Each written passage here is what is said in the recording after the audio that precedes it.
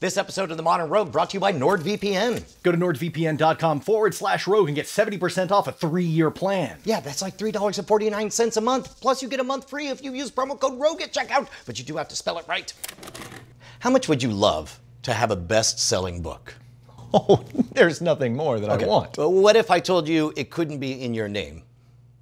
Do I get to cash the check? What if I also told you it had to be about banging and sex? And also you didn't write it. And also... I'm failing to see the upside here, Brian. I've got to be honest with you. We've never talked about this, but I definitely helped to fake an erotic fiction book that became a bestseller that actually knocked one of the 50 Shades of Grey books off of the top 10. Oh, well, see, that's just the Lord's work.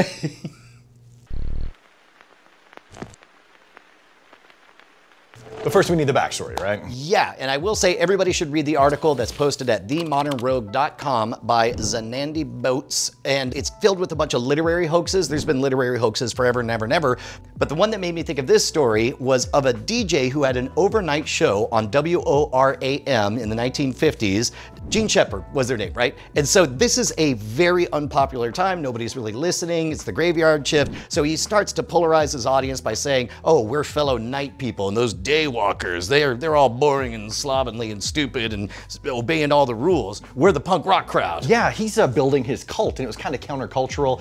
Lenny Bruce and Jack Kerouac were fans, and so he was really appealing to that audience. And that's kind of key to how you get the groundswell of support to get something like this moving, right? Exactly. So they're looking for some kind of prank, him and his listeners, just to mess with people. And somebody suggests the idea of, let's make up a book that doesn't exist. Let's say it's salacious and filled with all kinds of erotic shenanigans, and let's have everybody go to bookstores and ask for it. So one of the listeners suggested a title, I Libertine. Sounds great, right? Also created a fake author, Frederick R. Ewing. Yeah, so there's this whole backstory, and everybody is now armed to go mess with bookstores. They go in, they ask for it. Bookstore owners at first are like, what the heck is this? And then they start acting like, oh yeah, no, I know that book. It's currently out of stock. I'm gonna get my hands on it. At some point, demand gets big enough that a science fiction author is like, yeah, I'll just write it. Yeah. And you can buy that book to this day. They faked a book to mess with bookstore owners. Now it's a real book. Yeah, it went global. People all over the world were asking for it, and you can find it now.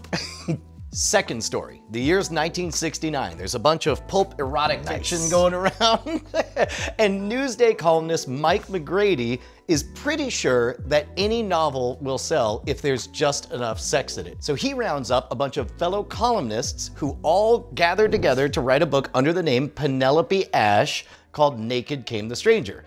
Nobody knew what the book was about. He basically had a framework at the beginning and at the end, and each person had to write a chapter. They only knew the main character's name, and she had to have sex with anything that moved. That's just like an improv exercise, basically. Apparently a very successful one, because they ended up revealing that the book was a hoax on national television as they introduced Penelope Ash, and out walks this string of columnists, and they reveal that everything was fake. Now, this was after it was already successful, or was it successful after the reveal? Became successful, and oh, you know what? I actually don't know what the sales were. It probably boosted. Probably people got more excited, knowing it was a group thing.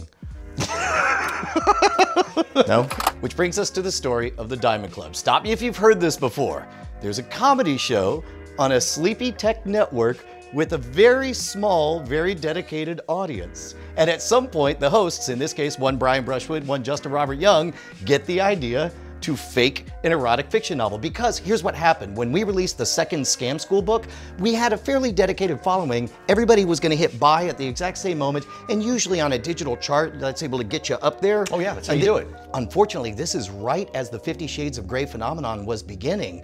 And what I couldn't believe looking at the top 10 of Apple iBooks was, there's 50 Shades of Grey, that makes a lot of sense.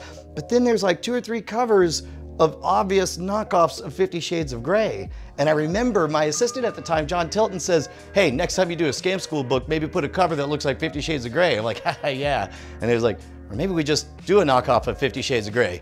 And then there was this moment and I called Justin and it's like, what if we had the internet do a knockoff of 50 Shades of Grey? So we came up with our own fake author, Patricia Harkins Bradley, which is a mashup of the names of both of our 3rd grade teachers. And then we spent like 4 episodes talking to the audience, coming up with a framework. If you want to write a chapter for the erotic fiction book, all you have to do is go to bit.ly/the the Diamond Club book, and that's it.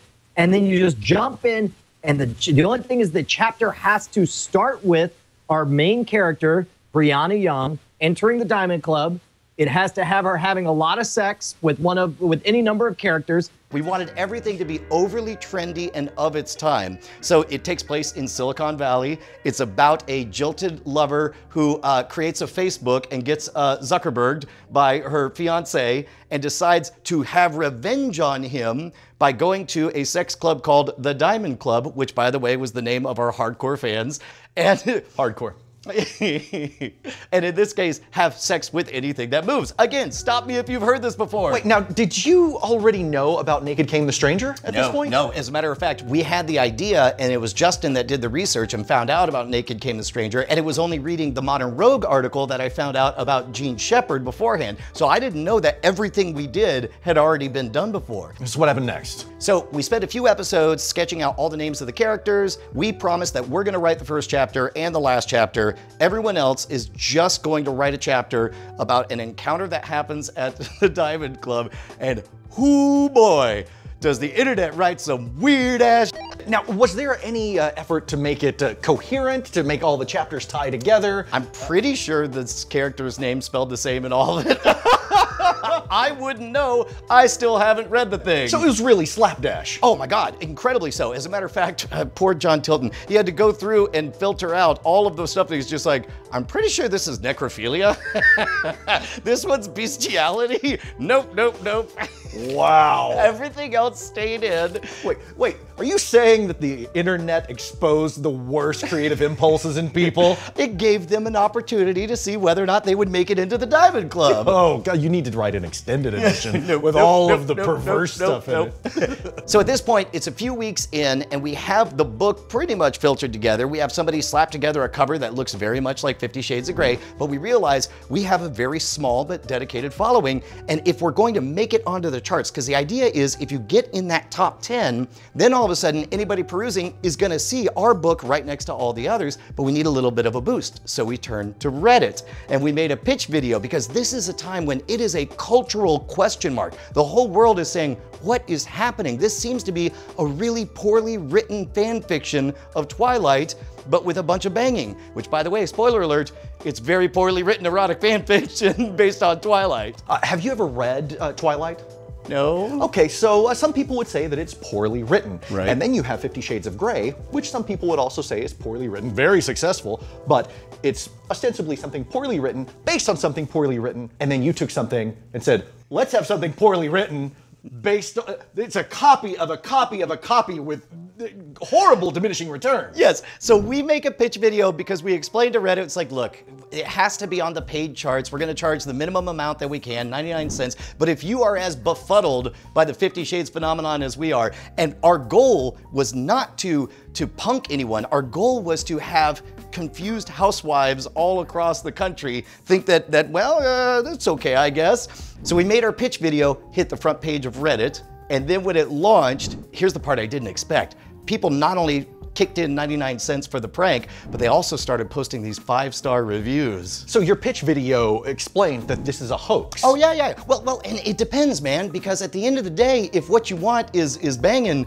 I accepted his friend request between my alabaster thighs. Her pinstriped apron was tied very high, so it helped push her tits almost out of her top. I've always wanted to learn to ride, and you look like you need a mare to tame. It definitely delivers. It's definitely a book with a lot of sex in it. Yeah, you don't usually watch porn for the stories, right? Right, exactly. So what I didn't expect is everybody going all in, writing 5-star reviews saying, ooh, hot, steamy action in the vein of E.L. James. If you dug 50 Shades of Grey, you're gonna love this. They go absolutely crazy for it.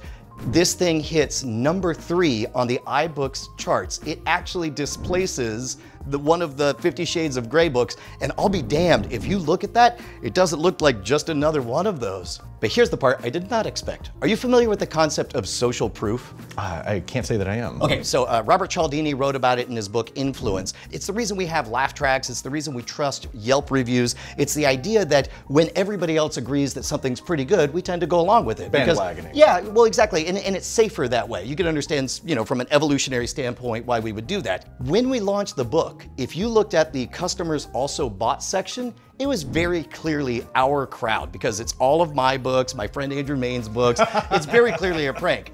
I come back 2 weeks later. This thing is still in the top 10, only when I scroll down, customers also bought all erotic fiction books. So clearly it's actually landing with the intended audience. The fake Twitter account that we have for Patricia Harkins Bradley starts getting tweets asking when the new novel's gonna come out because they're ready for more hot, steamy action. This thing was a bona fide, and here's the best part. There were lots of 5-star reviews, which of course are our people. There's a bunch of 1-star reviews, people who feel like they got tricked or punked. But my favorite is we started to see a bunch of 3-star reviews that pretty much said, you know, doesn't make a lot of sense, but it definitely delivers on the sex. So what was the tipping point? Did the bottom ever fall out, or did it just kind of fade away? It eventually faded away, but it took an astonishingly long time. There is something about the mere fact of appearing or actually being successful that causes you to go on being successful. And what's funny is now that when I look at those sales numbers, I'm just like, those are the kind of numbers that if we had actually published it and hit those numbers, it would have been a New York Times legitimate bestseller. As I understand it, what you were doing was you got your foothold into feeding the genre.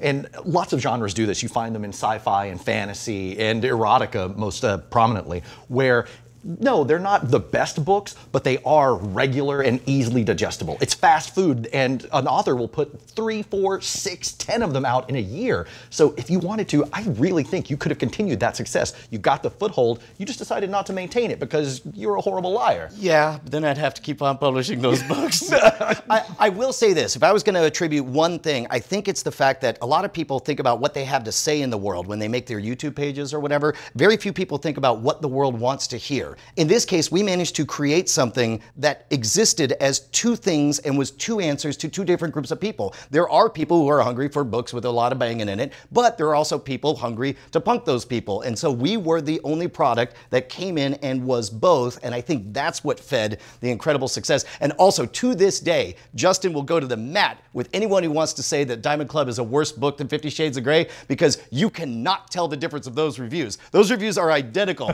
This is a garbage book with a lot of banging, or this is a garbage book with a lot of banging. Well, I haven't read Twilight, I haven't read 50 Shades of Grey, haven't read Diamond Club. Well, you know, we can fix that. We need an audiobook. And I do have the original document right here. just let me, give me a moment, just let me hear.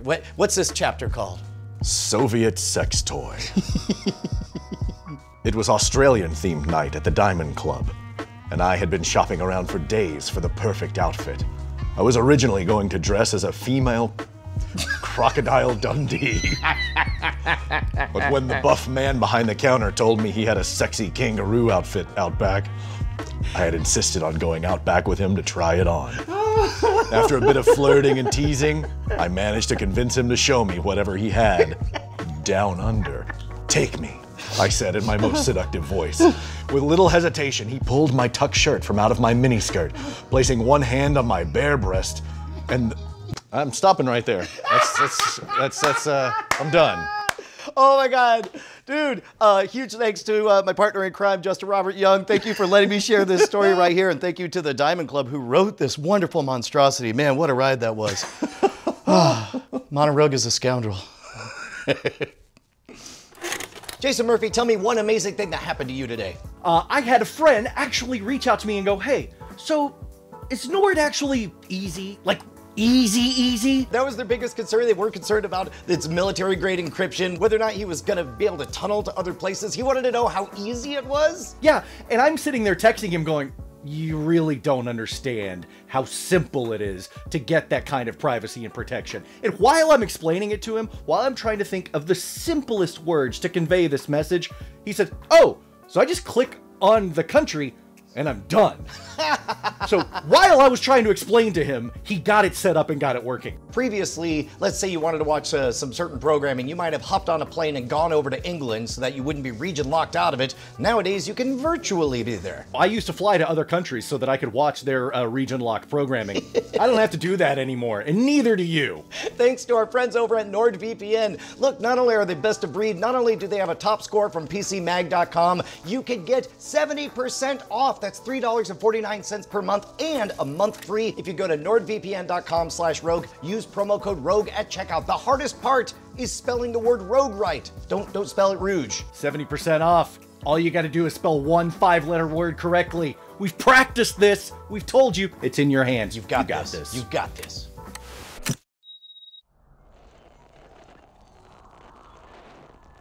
What if we had the internet write a book? We have not read the book. And it was all just completely crowdsourced and had little cohesion amongst the chapters and just delivered on bang it